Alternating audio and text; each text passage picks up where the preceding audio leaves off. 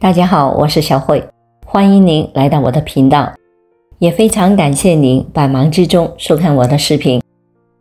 今天给大家分享的内容是：喝茶和喝咖啡哪个更有益于身体健康？中国的茶文化源远流长，国人也都喜欢饮茶，也善饮茶。而随着社会的发展和国际文化交流的深入，茶叶走向了世界，咖啡则走向了我们。如今，咖啡和茶已经成为了世界上最流行的两大饮品，但与此同时，关于它们的争议也从未停歇。特别是在长辈的眼里，喝茶好像胜过一切饮品。那么，到底是喝茶好还是喝咖啡好？茶和咖啡谁更胜一筹？其实，茶和咖啡真的是不分伯仲，两者既有相同的地方，也有不同的地方。专家表示，其实茶和咖啡都属于健康的饮品，只要喝对了，都会对人体健康起到一定的保健作用。爱喝茶的人糖尿病风险更低。权威医学杂志欧洲糖尿病学会上刊登了一项由武汉科技大学开展的研究数据，内容显示，适量的饮用茶可降低2型糖尿病的发病风险。如每天饮用大于等于4杯茶，可降低 17% 的糖尿病的患病风险。茶中富含的各种药性成分，如茶多酚、茶多糖、生物碱等，是其优势所在。茶的好处主要来源于抗氧化物。延缓衰老。茶多酚是茶叶中多酚类物质的总称，是抗氧化物质，可以防止细胞被过度的氧化，能够减缓衰老速度。其抗衰老的效果更是比维生素 E 强18倍。抗菌。茶叶中的茶多酚作为一种抗菌药物被广泛的使用，它不仅对肠道的致病菌如大肠杆菌、伤寒杆菌等有抑制和杀伤的作用，还能有效的防止耐抗生素葡萄球菌感染。调控血糖。茶多糖进入人体后，对糖代谢的影响与胰岛素类似，能够促进糖的合成代谢来降低血糖。预防心血管疾病。茶叶中的茶多酚、茶多糖都能够抑制血小板凝聚，防止血栓的形成，还能帮助降低血管内壁脂肪的沉积以及胆固醇含量，从而起到一定的预防心血管疾病的作用。另外，茶叶中的儿茶素含有茶皂苷，有抗菌、抗氧化、消炎、抗病毒、抗过敏的作用，有助于防止炎症变成肿瘤。正确喝茶事不宜。空腹不宜饮茶。空腹饮茶会稀释胃液，降低消化功能。饭后不宜立即喝茶。饭后喝茶会影响人体对蛋白质、铁质的吸收，还会减缓肠道蠕动，加重便秘，建议饭后1小时后再喝。酒后不宜喝茶。茶叶虽然有提神醒脑的功效，但同时也有利尿的作用，会使大量未分解的乙醛直接的通过肾脏，增加对肾脏的刺激和伤害。酒泡茶、浓茶不宜喝。酒泡茶营养流失，且可能会有细菌和微生物污染。浓茶会导致失眠，加大对心脏、肾脏的负担。另外，每天1到2次的饮茶量较为合适，不宜过多。另外，神经衰弱、失眠的人不适合饮茶，因为茶中含有一些物质，如咖啡碱等，人的神经中枢容易变得兴奋，导致失眠或者是神经衰弱。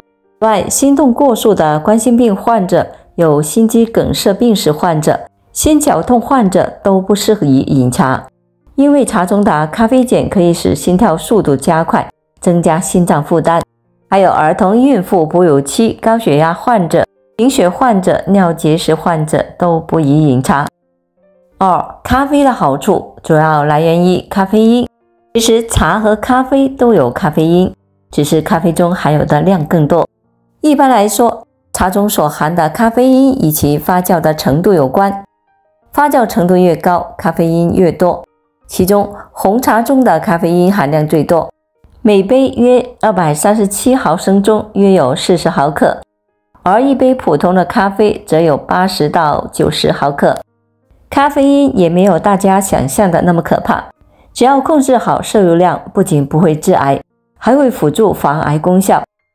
美国国家癌症研究所发表的一项实验表明，每天喝超过4杯的咖啡，可以在10年内降低了 20% 的皮肤癌的风险。美国南加州大学洛里斯综合癌症中心发布了一项研究显示，中等咖啡消耗量每天1到2份，可降低 26% 的结直肠癌的患病风险。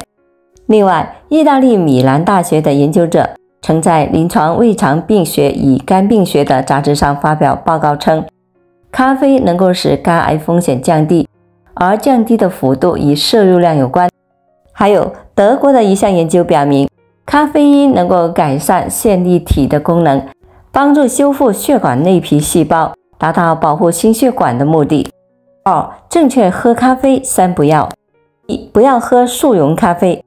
速溶咖啡在制作的过程中不仅丢失香气，还可能会添加很多的香精物质，长期喝不利于健康。建议首选黑咖啡，不加糖，不加奶精。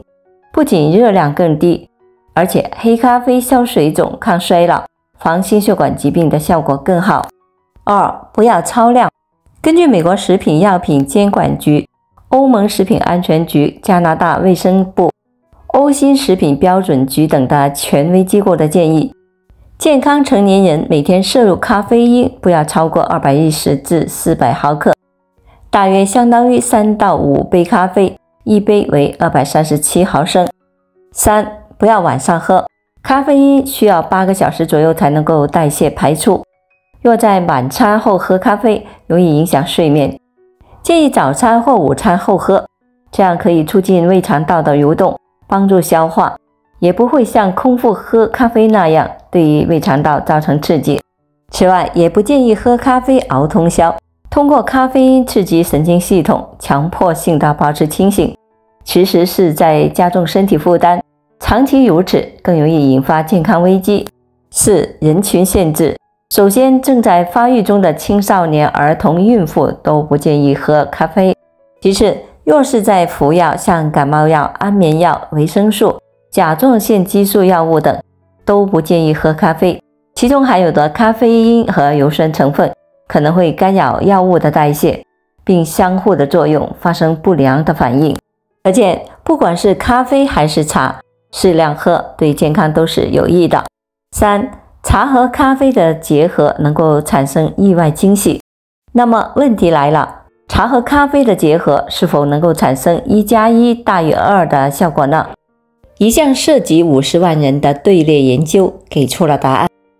天津医科大学的学者们从英国生物银行采集了近50万人群的纵向队列数据，分析了咖啡和茶结合饮用与总死亡率和特定原因死亡率的关系，最终发现适量的饮用咖啡和茶具有更低的全因死亡、心血管疾病死亡和呼吸道疾病死亡的风险。其中，每天喝小于1到2杯咖啡加2到4杯茶的人，与不喝咖啡和茶的人相比，发生全因死亡的风险下降了 22%， 发生脑中风的风险下降了 24%， 发生呼吸系统疾病死亡的风险下降了 31%。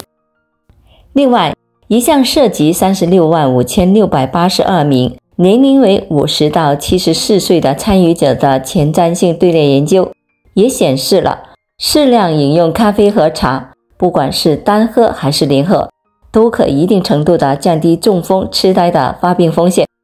每天喝2到3杯咖啡和2到3杯茶的人，发生中风、痴呆的风险降低了约 30%。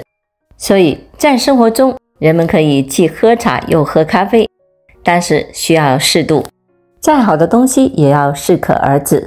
喝咖啡建议每天别超过5杯，建议健康成人每天3到5杯是适宜的，即每天摄入不超过210至400毫克的咖啡因。而喝茶也别贪多贪浓，正常每天4到5杯为宜，以淡为好。好了，朋友们，今天所分享的视频内容就到这里了。如果您觉得我分享的视频内容对您有所帮助的话，就请您给我点个赞吧。您的每个留言和点赞都是我进步最大的动力，也非常欢迎您到评论区分享您的生活经验。非常感谢您的支持和鼓励，我们下期见。